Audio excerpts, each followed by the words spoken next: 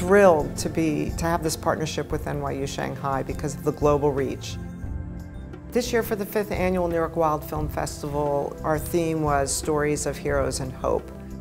Seeing all these various inspiring films have really given me more hope. Capturing these animals on black and white backgrounds, and all of a sudden he had 500, 1,000, 2,000 portraits of these animals that you get to make eye contact with, and you immediately fall in love with these animals. I think that Jane's message is important. The more people that know about it, the more people are exposed to it, the better. I should say thank you, thanks Nancy. I'm really honored. So these films really give us an opportunity to be educated, to be inspired, but more importantly, to then help protect these last wild places.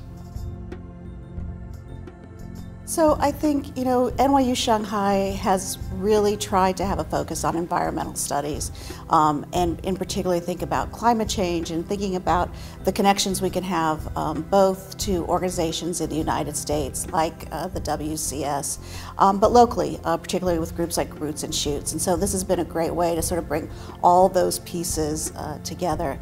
I think it's really important to have the Wild Film Festival here in Shanghai because there's a growing interest in conservation and wildlife in Shanghai and in China. From this video I can understand their situation, and we know to try to protect them. I began to pay more attention to the rare animals. In the future, I really hope to use all my studies and the activities I've been involved with to go into environmental journalism and kind of do similarly what everyone here at the Wild Film Festival is doing.